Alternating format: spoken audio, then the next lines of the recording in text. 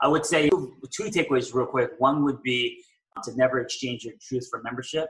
So back in the day when I was in the club business, a lot of that, also growing up in LA and Hollywood, I think when you exchange your truth for validation and approval, you start to live a lukewarm life. And number two, I always tell people to trust their story. I think we as a world are so busy ripping out chapters because we've all been through shit and it's lined with shame and guilt. For example, me going through a divorce. It's your story, and I think it's the most powerful thing you will ever own. So to trust it and embrace it. Your story becomes bigger than you. There's a tipping point when you not only trust and embrace it, but you start to share it. When you start to share your story, then it's no longer even about you anymore. And I think that is when you're hitting potential. You know, when you become a true prism, like light going through you and this rainbow coming out the other side.